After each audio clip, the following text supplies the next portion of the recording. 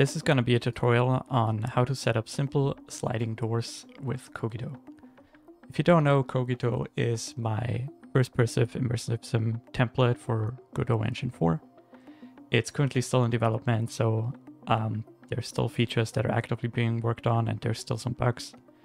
But the principle on how to create interactive objects like doors, it's not going to change. So I thought it's a good time to show you all how I create doors. Most assets come as GLB files, and when you drag them into the scene, they are in their own subscene.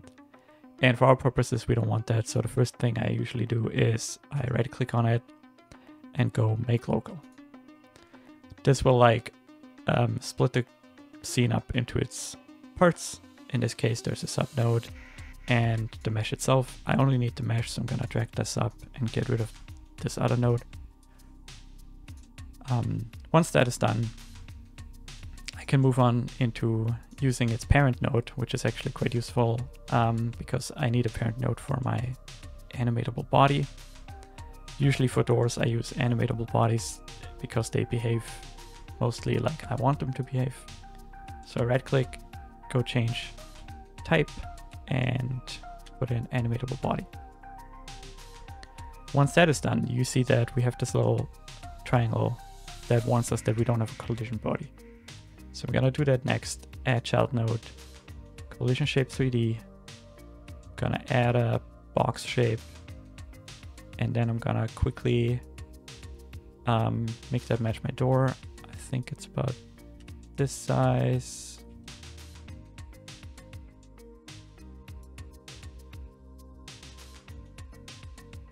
There we go.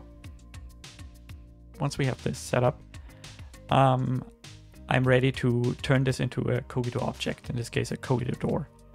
COGITO itself comes with a bunch of included objects to create the most common types of interactive objects that you see in games. So I'm gonna just do a quick load, type in COGITO door, press enter, and there you go. And you can see that it now has COGITO door script attached. And then I can set up the behavior that I want. I'm gonna go into parameters first. Gonna go to tween parameters. I don't want this to be locked or anything, so I'm ignoring all of this. I check is sliding because I want this to be a sliding door, which means I can ignore all of these and then I just look at my positions here. One thing to keep in mind for positions is that they're all local. What this means is if I go to my transform and I change the C position here, you see it slides back and forth just how I would want it. But if you have your door rotated like this and you change C, it's gonna start sliding like this, which is what we don't want. So in order to avoid this, what I usually do is I reparent this whole COGITO door object to another node. That way its transform is always local. So I'm gonna do this now real quick. Just right click and go to reparent to new node. And this can just be a node 3D. And then we're good to go. I'm gonna call this sliding door. There we go.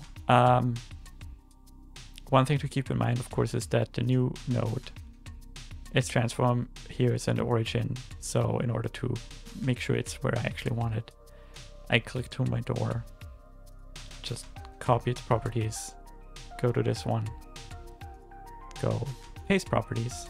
And as you can see, my door is now somewhere else. And to fix that, I just click back on this and reset. And there we go. Now we have it exactly how we want it. All right. Back to our door parameters. The close position is going to be 0, 0, 0, which is where it is right now. So that's great. And then I want to open it this way. So I'm just going to move it how far I want it to go. This looks pretty good. So it's -144. I'm going to just copy this into the open position. And that's it. Now, one more thing to keep in mind is that the COGITO door object also comes with audio, and because of that, it needs an audio stream player. I'm gonna add that as a child node real quick. Audio stream player 3D. You don't have to do anything else. You might want to assign it to be at the right bus and stuff, but gonna make it quieter as well. But now this works. And of course we want to assign some sounds. So I'm gonna just go here, quick load. I have a sliding door sound that I'm gonna use. The number 1 for open. Sliding door number 2 to close. Right now, this door is a COGITO object, but in order for the player to be able to interact with, it needs to have interactions attached as components. Most objects are set up to just recognize those interactions automatically and make them work as you want. And so for this door, we just want to open and close interaction. So I'm just gonna instantiate a child scene and go basic interaction. That's the interaction I want. This kind of interaction also defines what input meta action is gonna be used to open a door. Per default, it's just interact with this, which is, I think, per default bound to the F key. And that's good enough for me, that works. And then the last thing is I need to make sure the collision layer is correctly set, and the collision layer for all interactions is layer 2. So I'm just gonna add this here and I'm good to go. All right, see this door. Once I interact with it, it opens and closes. It's pretty fast right now, but overall it works.